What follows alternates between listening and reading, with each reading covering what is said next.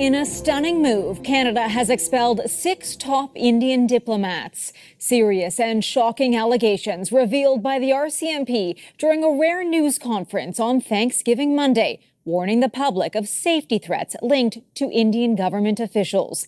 India quickly retaliated, ordering 6 Canadian diplomats to leave that country within a week.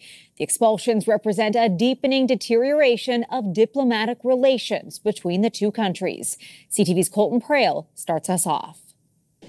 Canada has told 6 Indian officials to leave the country, claiming they're connected to a targeted campaign of violence and intimidation against Canadian citizens. It is obvious that the government of India made a fundamental error in thinking that they could engage in supporting criminal activity.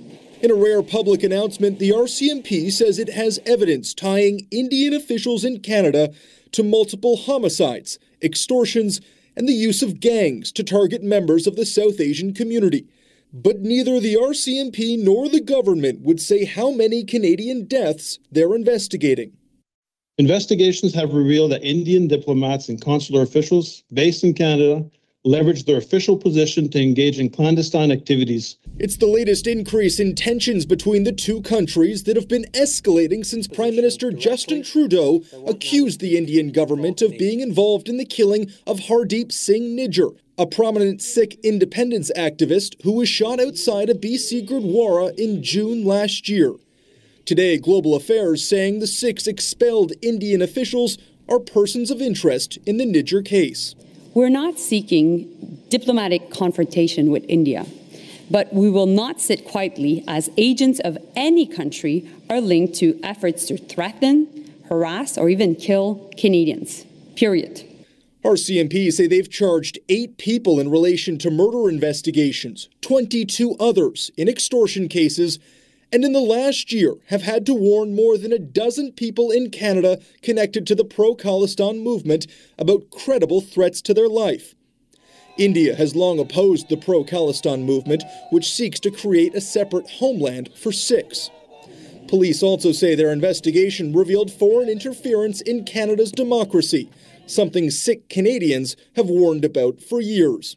The extent of Indian interference in Canada is just scary, and this coming out, it's got to be a step towards accountability. So this can't be the end of the road. The RCMP presented evidence to India this week and asked them to lift some officials' diplomatic immunity, but India declined, instead withdrawing its top representative in Canada and other diplomats.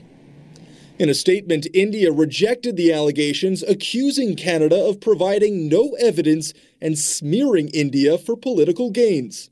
Meanwhile, Canada's top diplomatic official in India and 5 others were expelled by New Delhi and asked to leave by Saturday. This has unfolded in a way that is really unique and troubling, and clearly something that puts Canada and India at an all-time low. The Conservatives are calling for a full criminal prosecution of anyone involved. The NDP say Canada needs to do more, like sanctioning India. Meanwhile, Melanie Joly says everything is on the table. Heather.